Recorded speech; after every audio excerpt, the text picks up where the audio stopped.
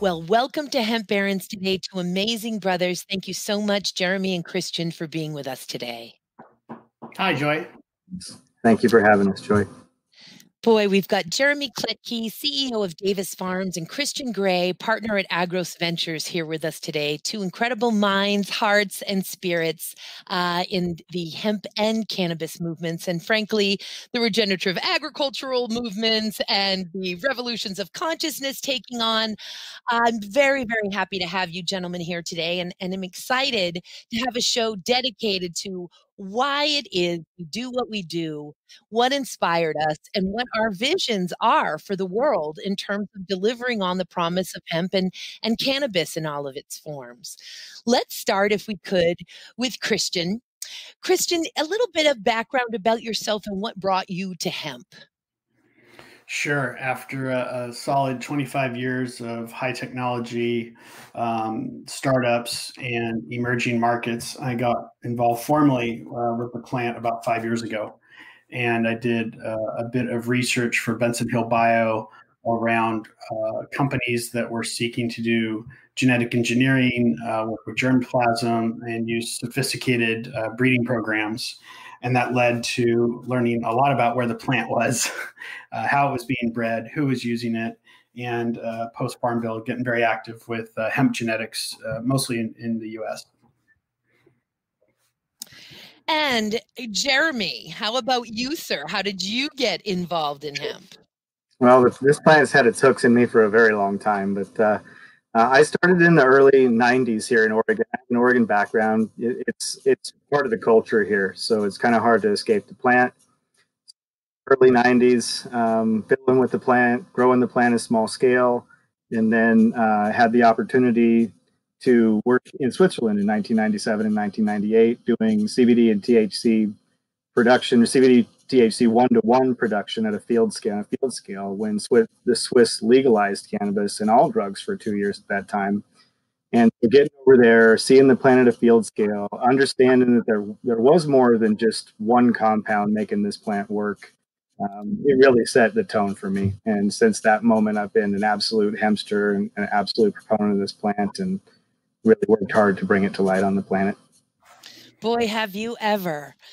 And Christian, what is it that inspired you as you began to learn about the hemp crop? Boy, that's such a big question. So I'll try and be pithy. My farming experience goes back to Future Farmers of America in high school, and I'll date myself. That was in the 80s. And, besides a few vegetable gardens since then, I haven't done a lot of farming. So, being reintroduced to the plant in a commercial environment, looking at it through an agricultural lens and seeing the potential impact got me really excited. Everybody talks about, the 25 or 50,000 potential applications of the plant. I think just looking at the 200 that are scalable and commercial and viable today, and the impact that can have in the environment, in society is really something that can keep you up at night. Keep you up dreaming, hoping, yearning, calling, longing, all of it. And how about you, Jeremy? Give us some examples of some of the things about the crop and what your vision was when you were first turned on to the plant, so to speak, versus or juxtaposed against what it is now, because my vision has changed as reality comes along. Share yours with us. Certainly. Well, I mean, we take the four facets of the plant, and I quote these from, of course, Camper Wears No Clothes, which is sort of our hemp Bible, if you will, from Jack back in the day, telling that marijuana prohibition story. But when we take those four facets of food, fuel, fiber, and medicine, I would say that we were really just medicine centric for a very long time. My background is coming up in THC, and these are resin plants, and now we're into what I really call resin producing, drug-based cultivar anomalies, if you will. They're CBD leaning plants, but they're still resin producing plants. So we're talking about the medicinal facet of this. That's where we were focused for so long, but now we're starting to broaden out. And me being a child of that, I'm embracing all the other applications as well. And I think that's something that we do, knowing that background and that history very naturally. But yeah, I'm excited, and my vision is just as Christians that we have an incredible opportunity right now in our hands to leave a better planet for our children than we're doing right now, or making an effort to do right now. And so let's talk about some of those ways. And I want to share as well how my own vision has changed. I, of course, like you, Jeremy, got involved in the plant in the early 90s. In fact, in 1990, I got an excerpt flyer about The Emperor Wears No Clothes at a Foxborough, Massachusetts Grateful Dead show. And the information on that flyer affected me on a cellular level. It really changed the trajectory of my life. I did think that, we were on our way to killing ourselves, each other, and the planet, but that we should do so, with peace, love, and music in mind. And so when I found this flyer and began to be made aware of all of the things that hemp can do, its rich history in the United States and throughout the world. In fact, would we really have had a United States without hemp begs the question. Mayflower couldn't have even made its way over here, and we wouldn't have survived. Clearly, the first law, 1619, in cannabis here was ordering farmers in Jamestown, Virginia, to make trial of the Indian hemp seed. And so all of that juxtaposed with, and it is a felony to even possess a seed capable of germination. So here I was thinking we had no way out, that there was no path and no solution other than just to be as peaceful as we could as the world blows up. And I discovered that actually there is a path. There is a solution here, that hemp will help with all of these other solutions and permaculture ideas. And by that, I mean economic permaculture, building permaculture, legal, educational permaculture, all of these things. But that it was illegal. So this harmonic convergence of a sense of justice and a sense of planetary healing that came together and altered really who I am and what I understood the world and the future and people and the planet to be. It just completely, opened up my world. And then the visions moving on from there, opening up a store in New York in the mid 90s, really moving forward when Vermont passed their inaugural hemp bill in 1996, moving there after being appointed to serve as the secretary of the Vermont Hemp Council. And my vision at the time, now we're dating myself, it's 1996 at that time. We really are just in our minds seeing fields of hemp, seeing smokestacks and other factory looking things that we imagined inside there was going to be hemp in there, and just picturing a world of people wearing hemp and eating hemp. So then several decades go by, we start to see things unfold. Certainly in Canada, they began to regulate the crop at the federal level with federal crop insurance and all, beginning in 1998, of course, just for oil seed and fiber, not these more resin producing anomalies that you were just discussing, Jeremy. So things started to get a little real, but still there wasn't a lot of travel, not a lot of looking around at that stuff.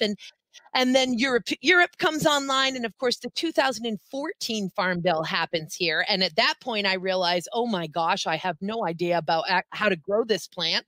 Agriculture, I've been working all of these years to get the right to grow the plant. And now, oh my goodness, things have gotten real. So it's, of course, the gift that keeps on giving is constantly making us learn. But now, just knee deep in what I call the chopping of the wood and the carrying of the water, which both of you brothers are knee deep in as well, is really the making sure that we get as most non-hysterical and most common sense law and regulation at every possible level that we can, and really dotting I's, crossing T's, putting people together, networking the farmers with the investors, with the infrastructures. And that's how really the vision has changed. We start to see the real work that needs to be done, going into these existing industries where we need to network and get people interested in starting to blend hemp with their existing offerings. So whether that be, and I'll say the list and then we're going to go back to you guys just sort of to tee it up. human and animal nutrition, pharmaceuticals, body care, nutraceuticals, paper, textiles, biocomposites, industrial sealants and coatings, building materials, energy, fuel, batteries, storage capacity, nanotechnology, biomedical applications. It's the whole deal. So, with that framed up, Christian, tell us a little bit more about what you really dream of for hemp, or where you want to see, the biggest impacts to start to take place here in the United States. Sure. And not wanting to wax poetic or get too aspirational, because I think a lot of these conversations can become emotionally charged, and people get a bit ahead of themselves. I'm definitely an optimist. I always see the brighter side of things and opportunities all around us. But there's kind of a pragmatic approach to some of these things. And that's why a lot of the conversations, I don't want to throw cold water on them around the 25 to 50,000 applications, but that's why I come back to show me 200 that are scalable and commercially defensible in the world today. And, we can talk a lot about textiles. We can talk about cotton versus hemp, but, a cotton blend, or what can, how do we get a shirt on the shelf at a competitive price point with alternative textiles and have it be sustainable, and not have it be, underwritten for 25 years or whatever that looks like. One thing I will say, and this was not lost on me, Michael Pollan, a phenomenal documentarian, and, the Botany of Desire. And I think as we talk about the plant and hearing people much more knowledgeable like Jeremy and other folks that I get the opportunity to learn from, you really wonder, are we changing the plant over time to meet our needs, or is the plant changing us? And you don't have to get too metaphysical about it. Just go watch, what happened with tulips and what happened with apples. And of course, it's nice that the cannabis is covered in that piece, Botany of Desire. But when you think about hemp and where it's headed and how we'll engage with it as a society, small agriculture, big agriculture, sustainable farming, regenerative farming, all the things that you mentioned, I really hope and believe and dream that we can make hemp a large-scale agricultural crop that solves a lot of problems and adds a lot of value to all of our lives. And that's really what I'm working on. Indeed. And, I often say we used to shout from the rooftops, in the 90s. And Jeremy, you were shouting with me, brother. And you were. It grows anywhere. It doesn't take any water. It doesn't take any inputs. It's a miracle plant.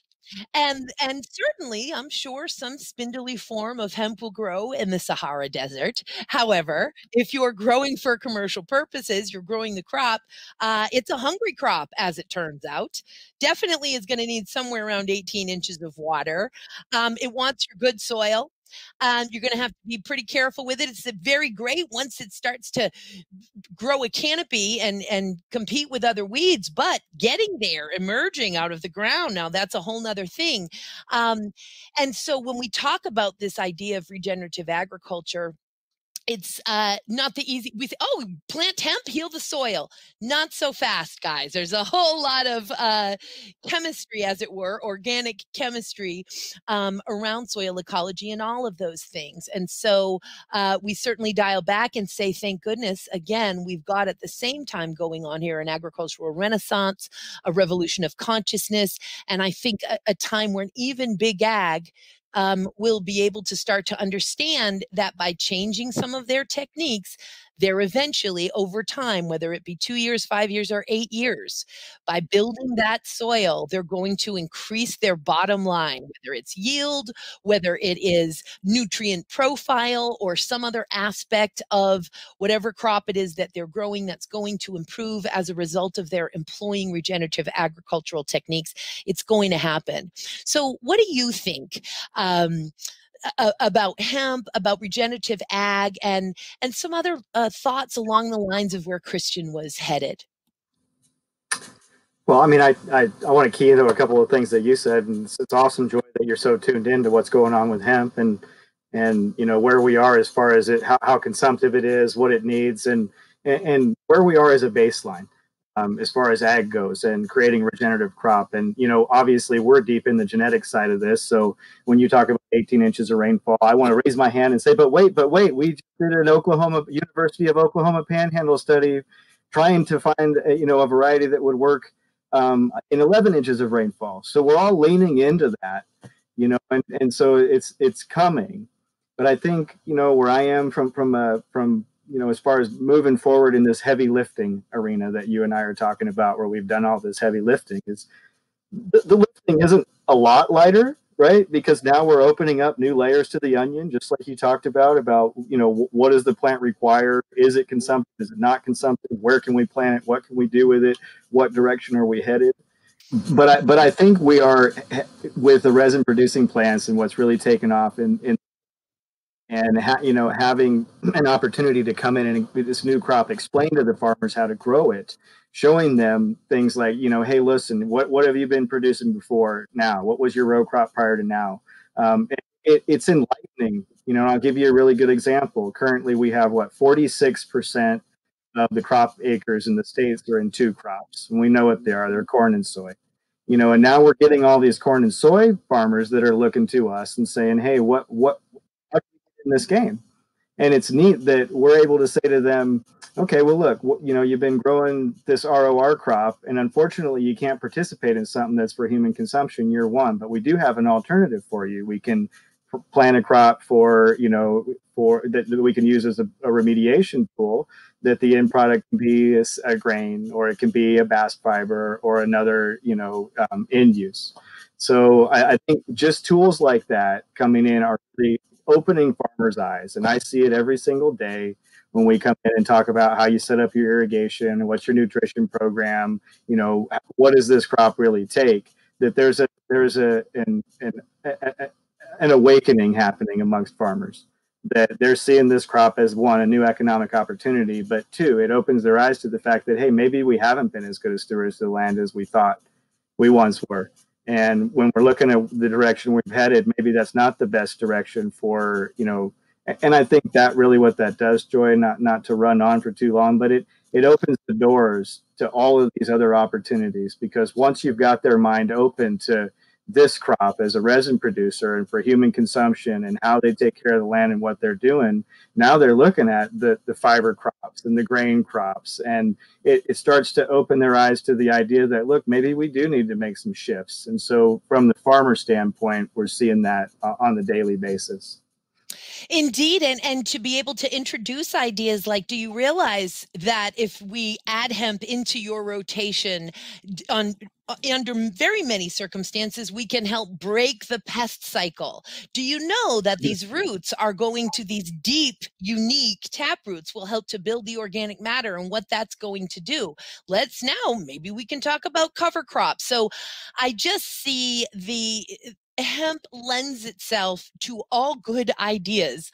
It lends itself to some crazy ideas as well, because of the beauty is in the eye of the beholder, and certainly thoughts are in the mind of the thinker. But these are the types of things that are inspired. And it's interesting too, what you've made me realize is you say, you're coming at it, and it's taking all of us of say, hey, farmer, let's talk about growing this, this resin producing crop. And that is where the infrastructure is right now, and huge opportunities, obviously, for the various cannabinoids and other aspects of the plant that can be extracted, terpenes and whatnot.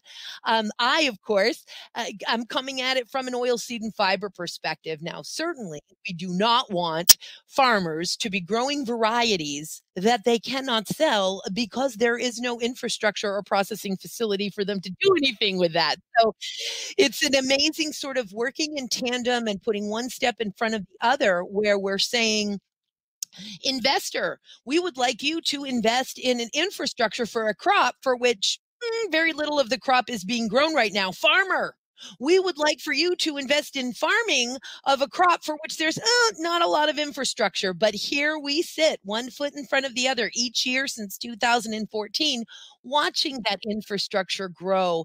And the grain for that beautiful nutrient dense seed processing is growing, along throughout the United States. I'm very proud to be a part owner of Colorado Hemp Works, which is the first post-prohibition hemp grain processing facility, Longmont, Colorado, and we've got Victory Hemp Foods, we've got Queen of Hemp, near your area, although I know you're more southern, Jeremy, I think more near that Emerald Triangle, whereas Queen of Hearts Hemp and Hemp Northwest are in very northern Oregon, very southern Washington, and other grain facilities. And I'm Healthy Oils, which is Roger Goosis. I'm going to sit here and forget the name of his company, and he's amazing. I think it's Healthy Oils, but that's Roger Goosis. So that infrastructure is coming. The fiber, we certainly hear a lot about, this big fiber plant's going up. Well, we'll believe it when we see it, although there is one, IND Hemp, and that's an acronym, IND. We just had Greg Niecko on, and that is breaking ground in Montana. So that infrastructure is coming, but ultimately, what do we need to see? We need to see infrastructure for processing within 50 to 75 miles of every hemp biomass feedstock. And so things are probably going to get regional somewhat. And with that, Christian, if you were to predict maybe some regions, or how do you see potentially various types of hemp manufacturing unfolding in the United States? And I'll give you a quick hint here. Washington State, where I live, not a very big hemp state. We've got legal adult use and medical cannabis that we're allowed to grow outdoors here. There's quite a bit of tax revenue being generated from that, and a lot of hysteria around cross-pollination. So if I were to predict how it would all unfold in maybe 10 years or 20 years in the United States, I don't see a ton of hemp in Washington. Any thoughts on that, Christian? So I think one of the things that you're running into there immediately, and this has been challenging for me to wrap my head around myself, which is agriculture focused on growing industrialized hemp, or in this case, low THC varieties, whether it's food fiber or high resin producing, and all the folks that were aligned on the cannabis front or high THC production and issues about cross-pollination, or people concerned about what crops are impacting others, and places that were early legal in California producing high THC crops not wanting hemp in their neighborhood, and so all kinds of interesting dynamics around that. I'll just say that after being in Future Farmers of America and making it to a few county fairs and raising animals, farmers are sometimes like fishermen, right? They always want to tell you about the one that got away, and that's what happens in one part of the state is not the same as the other. So a lot of the miles and windshield time I did in Colorado, far east, northeast side of Colorado, and how they farm and be on the Kansas border versus what happens on the other side of the western slope is very, very different. And the guy on the western slope might think he's a farmer with his 50 or 100 acres, and the guy on the other side of Colorado say those guys are gardeners. So that's one perspective, is kind of the size of the plot and the scale of what you're growing. Another dynamic has to do with the economics of the land. What's it cost for the land that you're farming on if you're leasing it? And then you can get into water rights and how much water does it take for that crop? And so there's a lot of calculus, and farmers are really good at producing crops efficiently.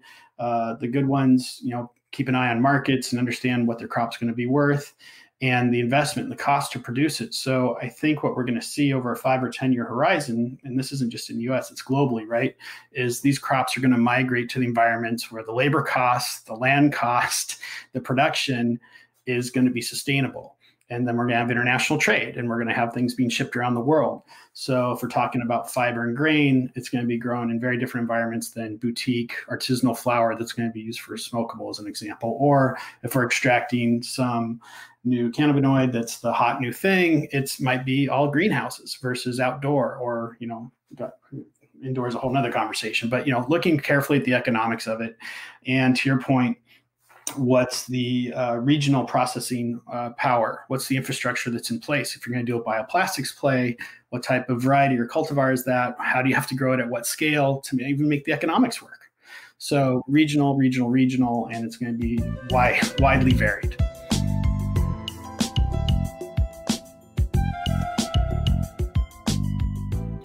widely varied. And again, this is also another sort of, you're constantly learning. The plant is always pushing, learning. Part of the way my vision changed, even in that 2014, I think it was probably around 2015, 2016, my mentor and dear friend, Andrea Herman, really a global first lady of hemp, was here in Washington, and we were doing a presentation. Oh, we were doing a screening on Bringing It Home, that documentary that had come out in 2013. And we're sitting here in Washington, and Andrea, of course, she's an American gal from Joplin, Missouri, but she'd moved to Manitoba in 2001. And so her world was very, very real. She was, in the fields, she got the world's first master's, frankly, in industrial hemp, fiber and agriculture from the University of Manitoba. Side note, the government of Canada paid $80,000 for her to get that master's. She's just an amazing gal. But in any event, we sat there in this Washington crowd, and we were up front and taking questions, and someone raised their hand and asked, about the cross-pollination thing. So this is really more beginning. And I'll never forget, Andrea said, well, maybe Washington's not going to be a hemp state. And I looked at her, my jaw dropped to the floor, and I knew a lot of my community members in the audience, and I remember going, she did not just say that. Andrea Herman did not just say that Washington is going to be a hemp state. But again, it's just a lack of awareness, a lack of sophistication, always expanding all the time. And, a few years later, I realized Andrea was just being Andrea and trying to be realistic and answer that question appropriately. Hey, maybe, as it turns out, Washington's not going to be a hemp state, despite how much Joy wants to see hemp covering every acre of this place. So the science is coming out, right, Joy? We're seeing the science now. We didn't have an opportunity to learn about how much cross-pollination impacted a resin-producing crop compared to, in Manitoba, they weren't growing them side by side. So we've got Larry Smart and people like that are doing studies for us and helping us learn. I apologize, didn't mean to interrupt there. No.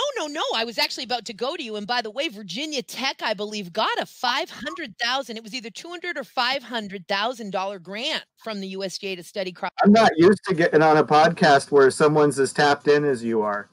You are Joy. Like the fact that you're aware of why we're not leaning into fiber right now as heavily as we're leaning into grain producers for our dual and tri-crop. We're leaning heavily into grain producing for industrial because the infrastructure is not developed. It's further progressed in grain, as you know, than it is in fiber, even though there's big push now from companies like BMW and Porsche coming online to help drive that fiber market, but we're just not there yet. And to speak to what Christian said, absolutely, this is about farming region. I mean, Christian and I are on a call earlier today with a farming group out of Arizona, and they're traditionally rootstock and transplant farmers. So this makes sense to them, what they're doing, the way we want to take 2 weeks to get these plants hardened and getting them out in the field with a transplanter. This is all equipment that they're comfortable and used to. Whereas, and so we're talking to them about direct seeding, and it's so foreign to them. But, we go to Eastern Washington or Northeastern Oregon, and they look at us when we're talking about transplants like we're nuts. How do you handle each and every individual plant, right? You just take a seeder and you fill the hopper up and you drive through the field. So, speaking to what Christian was saying, I think the plant is going to identify its regions where it needs to be grown. We're working, like I mentioned, alluded to, heavily on dryland crops because obviously we have all of this, high desert ground across the country or, marginal ground that's dryland ground where we're doing a lot of wheat production. This ground is perfect for doing hemp. And so we're trying to improve genetics and lean into that so that we can create from our side genetics that work for all these farmers. But yeah, the crop is going to differentiate itself just by the region in which it's grown. And I think also with the feminized stuff, it's worth noting that the argument is pretty much subsided now. The resin producers on the THC side in the rec states are aware that we're not cross-pollinating with these resin crops for CBD because if you're buying the seed right, you're getting 1 in 5,000 true males or less, which just isn't a significant enough, quantity of pollen to impact the neighboring field.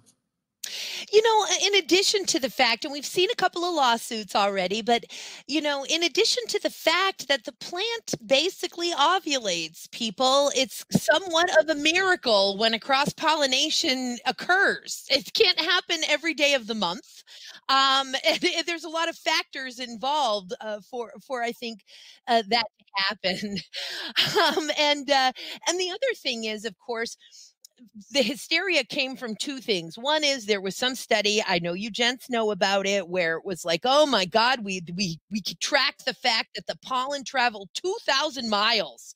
It can travel 2,000 miles. And then there is a book, and I think it's, it's one of these historical Kentucky books, Hemp in Kentucky, and it talks about the visible pollen cloud that you could see moving across the field. And I'm sure it gets very humid in Kentucky. And I'm sure that there are weather conditions where you could actually see this, but the medical and adult use cannabis producers and resin producing hemp folks even, get this idea in their head of this traveling pollen cloud that can actually go 2,000 miles. And it's a very scary thing, right? But science and data, that's what we need. Science and data. And in fact, I visited my first dryland hemp farm, and it was a Hemp Northwest IND, or Queen of Hearts Hemp IND farm in the Palouse, in Eastern Washington a couple of months ago. And, I think this is why we're so grateful to have brainiac guys and gals like you working on these genetics, because it wasn't bad. It could be better with water. And he had, by the way, used the particular drylands one, was particular lots of regenerative ag, cover crops, etc. So it was more experimental, a very experienced canola farmer, adding that into the rotation. But, the bottom line is, it's about maximizing, and you correct me if I'm wrong, guys, because I'm dipping into an area that's your expertise and not mine. You're working on genetics that will maximize the crop, that will maximize yield and the characteristics that you're looking for in the plant under certain conditions. It's not going to be that you're going to necessarily be able to make it as robust a crop under perfect conditions, but maximizing and optimizing what the crop can be in certain conditions. Is that correct?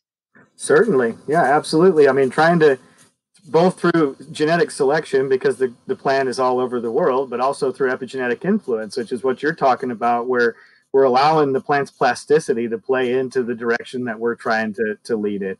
Or playing back to, again, the Christian statement, or it's trying to lead us, however you want to look at it. But absolutely, you're right.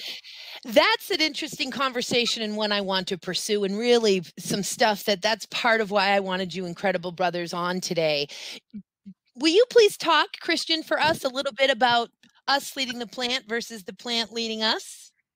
Wow, that's a great. I'll, one of the subjects. Yes, I will try to. One of the subjects that I thought would be interesting to bring up, and not spending a lot of time on it, but just as kind of an example of.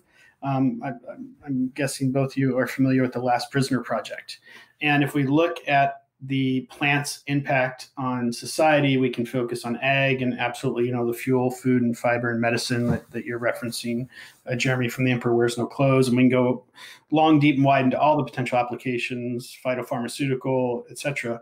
But if we just pull back a little bit and talk about people who have been in jail for years for a plant that's now becoming legal in many, many states for multiple reasons, and the social equity piece, what people from what parts of the society have had the major burden and bared the burden of getting this plant into people's hands who needed it for health reasons, who needed it for whatever their justification was.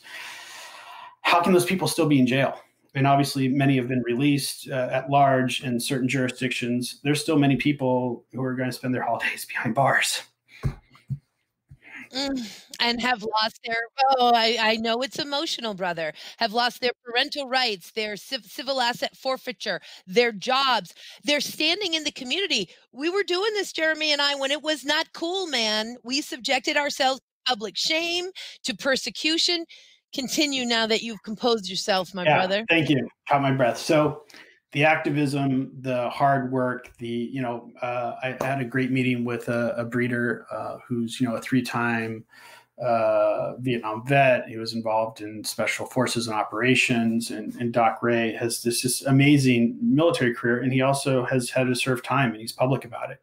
And now he's out creating cultivars that are high in myrcene that are really focused on dealing with vets and PTSD.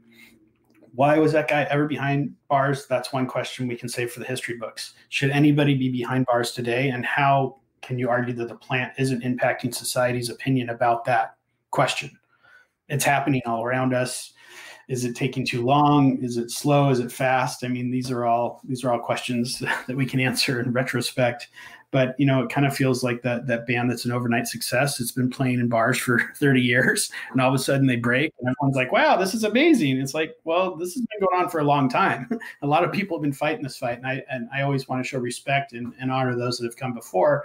And now others need to take on that mantle. And whether it's in K Street and inside the Beltway in DC, or if it is in Silicon Valley and it's venture capital guys, or if it's somebody that understands, rocket fuel, right? I heard that at one of the HIA conferences in the indigenous colleges doing work on rocket fuel in New Mexico.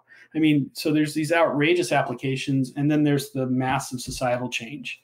And for me to be able to have an honest conversation with my 80-something, Irish Catholic mom about using this medicine for good benefit and it not being stigmatized is life-changing.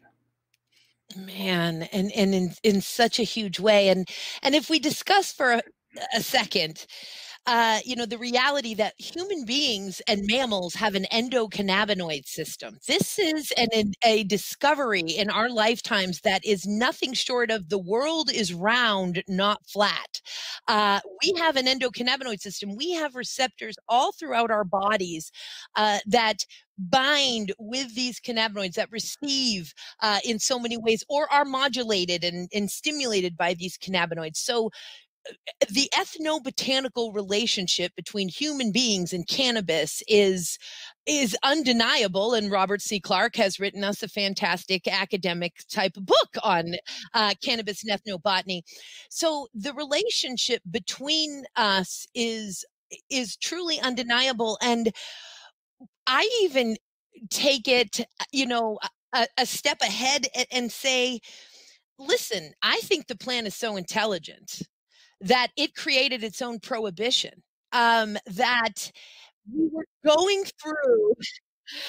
we were going through an unavoidable better living through chemistry. Listen, I don't judge the human evolution process. I'm not that smart. I just trust that humans are evolving. I'm not attached to how long it takes. What I'm attached to is making sure that I'm taking responsibility for my part in that evolution toward greater harmony among living things. But other than that, I'm not that attached. And I'm pretty confident that if all of us continue to take responsibility for our part in that evolution toward harmony, then it's all happening at the exact rate that it's supposed to. But so, for example, we couldn't avoid better living through chemistry. We had to invent these crazy things thinking that they were better living through chemistry.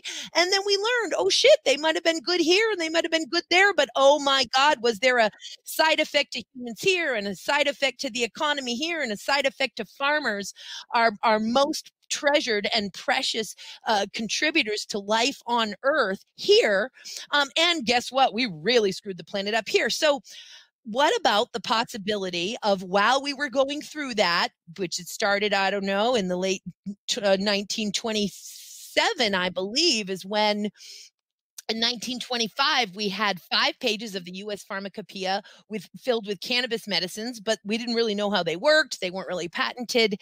And then they figure out how to separate salicylic acid from willow bark and make the first analgesic really competitor to hemp right around the same time, where they're getting the polymer synthetic patents on fossil fuel plastics and other things. There were these sort of foundational linchpins. So maybe, just maybe, cannabis said, you know what? We're going to let you fool around with this better living through chemistry, but we're not going to let you turn us into wheat and soy and corn, which you're about to do. So we're going to go ahead and make some thing happen so that we go away, and a group of people around the world during this time of prohibition will still know about me, and they will learn about me, and they will sacrifice for me, and they will risk their personal freedom, their parental rights, their jobs, their standing in the community, the things that they own for me, because they will recognize that I'm that important. And then when you really need me again, after you've gotten this better living through chemistry thing out of the way, I'll reappear, and folks are going to steward me because they will have spent so many decades protecting me and learning about me. What do you think about that? And by the way, you're certainly welcome to say that is batshit crazy, Joy. No, I think I didn't expect to come on here and have my mind blown. That's not what we're supposed to happen on a cannabis podcast. Usually we go on these things and we're talking to people that don't know what's up. So thank you for blowing my mind, Joy. That's absolutely awesome. And it plays right into my feeling and philosophy about the wisdom and intelligence this plant carries, you know? You talk about, you touched on that ECS, right? I think it's noteworthy that we aren't a bunch of people who have been chirping about this alternative because it's going to be better for the planet only. I think it's important that we acknowledge right here and now that when we talk about the food, we're talking about a superfood. We're talking about one of the best foods out there, period, that's made for the human body. When we talk about fiber, we're talking about a fiber that's superior in every way to the textiles that we're using right now, right? We talk about medicine, right? I mean, and lubricants. Okay, we talk about grain and oil there, superior. I don't know how many people know, but until we had synthetics, we couldn't run in any of the high altitude aircraft. We couldn't run any of our petrochemical oil because it would seize up at high altitude. So these U-2s and all the stuff that fueled this crazy military industrial complex, you know, this was all run on hemp oil. So when we talk about these products being here as an alternative, it's important that we recognize and acknowledge that they're superior in so many ways. And now we talk about the ECS, and you struck me here. When we talk about this plant's relationship parallel to us and its evolution with us, I like to say that every plant on this planet has figured out some way, some reciprocal way, or something to pair up with to help its procreation, to help its longevity. And a few of these plants have figured out we're really good at that. The only one I know, and I use coca and the poppy as a reference, and the only one I know that does it in complete reciprocity, in a way that says, whatever you need, I'll give. You express it to me and I'll give it back to you, is the hemp plant. The cannabis plant does that with humanity and the human being in such a strong parallel. And the ECS, I want everyone to know who watches this podcast, and I'm sure, Joy, you've said it a dozen times because you're so tuned into this stuff, but right here and now, when we talk about these endocannabinoid receptors, the CB1 and the CB2 receptor system, these are so powerful that they are. So when we talk about CB1 and it releasing anandamide, this is the molecule, the compound that makes us feel at ease in life.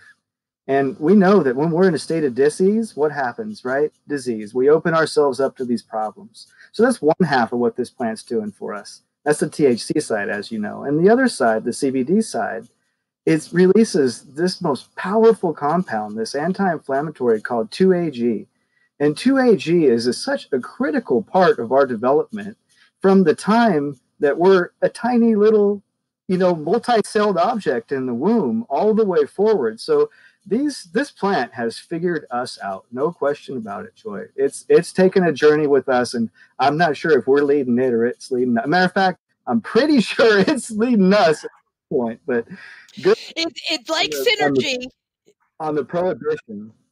Yeah, you are dead on, man. I love it, Joy. Good job. Thank you 10 times over for hearing and seeing me, brother, because I've been called worse than batshit crazy. And I don't like being called it. So, and I'll say another thing, and you've certainly experienced this, and I'm sure you already have, Christian, and you'll experience again in 10 years and 20 years. And it's the thing that the Larry Smarts and the Gary Myers of, Hemp Genetics International and the Jace Calloway and Hemela of Finola, the plant, even right when you think you've got it, oh, it's cannabis. It's going to change on you. And they love it. They love that there's always a surprise. There's always something new. It is this incredible evolving relationship that is just going to be with us forever. And Christian, on the energy, as we sort of wrap up, when we say, and Jeremy said it so beautifully, how different it is and superior in all these different ways to all these other crops. When we look at hemp, it's growing, looks a lot like for fiber, canaf or flax. But on the nanoscale, when we really look at that, the nanoscale being a billionth of a meter, technology we didn't even have 30 years ago, we see that this cellulose, hemp cellulose, has surface area and strength second only to carbon nanotubes and graphite whiskers, which are cost prohibitive even on an R&D level, to say nothing of making products that mere mortals like you and I can buy. And we're talking not just about so many nanotechnology applications, but specific to energy, to storage, to battery, to capacities. I'm not asking you to be a chemist here. I'm asking you to share your vision about how hemp can transform transportation, air and space, and energy. Yeah. So Elon's not available to patch into the podcast, but one of the big choke points in the energy supply chain, right, is storage and having max capacity at an efficient rate. You can pull down all the solar you want and all the turbine and all the alternative sources of energy, but where do you put it and how do you manage it? So, what I've read and some of the things I've looked at in terms of, pitch decks and executive summaries and a lot of the potential investment into the battery and storage is a huge area of growth. And it's one that, I'll take you back to 2018, I guess it was. Is that right? No, we're in 2019 when we, set up the chairs in the tent that had the sheepdog show at the World Ag Expo. And we had a few farmers and a few other folks and the sheriff talking about hemp. And then you go to this pavilion and we're going from one year to the next, we're walking across the parade ground with one plant is drawing a bunch of stairs and pointing fingers to having a pavilion and having, 65 companies represented and thousands of farmers seeing this plant and that it is a plant and that it is the world they know, which is agriculture. All those applications are coming, and it's honor to get to see it happen. Is it ever, man? Is it ever? And that World Ag Expo, which you have such a role in, that was incredible. Talk about that evolution. It wasn't just the pavilion. As you know, there was the pavilion. There was a whole nother huge tent set up. There was the Hemp Innovation Challenge, the Global Hemp Innovation Challenge. And talk about Elon. Didn't we have an entry of a rocket scientist who works with Elon? And with his biocomposite, surfboards and things like that. So anyway, just incredible evolution. I wanted to ask you too, Jeremy, as we close, when we talk about anandamide, and you mentioned THC, of course, also CBC, right? I mean, CBC, cannabichromene. And we talk about anandamide. Where does it come from? Shall I let you explain where that word comes from? Yeah, I can touch on it, and you can correct me if I'm not elaborate enough, but anandamide comes from the Sanskrit word for bliss, right, which is Ananda, and it's the Israelis that we owe so much to. It's the Meshulam crowd that dubbed that after dubbing THC. So yes, it's definitely about bliss. There's no question about it. And we all need to learn how to live in a state of bliss, don't we? Who can't use more of that? And there's no way for me to improve upon or add to how you just described it, brother. Well, I can tell you that I cannot wait to have you back on. And we're going to get way more the next time you come in on genetics, certified seeds, common sense regulation. We'll get right back into, as we say, the chopping of the wood, the carrying of the water, and really, doing the work to deliver on this promise. But man, what a thrill it has been to be able to dedicate a show. I haven't done it yet. It's been over a year of Weekly Hemp Baron Show on a whole nother level where my heart and mind rest most of the time when I'm not going 100 miles an hour. And that is the future and a better world and making it happen. You gentlemen are such a huge part of that. I'm just so blessed to have you in my tribe. Can't wait to see how it all unfolds. And I cannot wait to have you both back on again. Feeling is 100% mutual, Joy. Thank you so much for having us both today. It was great to spend the time with you as well, Christian. Thank you. So awesome job. Thanks for doing this for the world. Appreciate you. Appreciate you. Right back at you. And everyone, you get to mjbulls.com, go to Hemp Barons. You're going to get all of the links that Jeremy and Christian have in terms of things that they're involved in. So you'll be able to discover more of the work that they're doing and various services that they provide. Gentlemen, thank you again and have a great week, everybody.